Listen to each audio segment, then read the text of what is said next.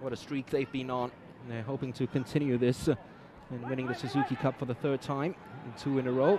Watanaka trying to keep that one alive, but was always surrounded by players in red. Was that onside? The referees decided to keep his flag down. That's the opening goal. Flag didn't go up. Vietnam take an early lead.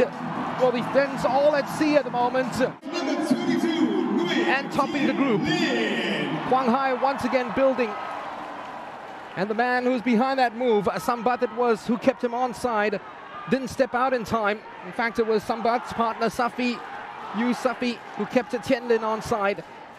And their leading scorer in the World Cup qualifiers is not going to miss one-on-one with Kim Hui. Nguyen Tien Linh.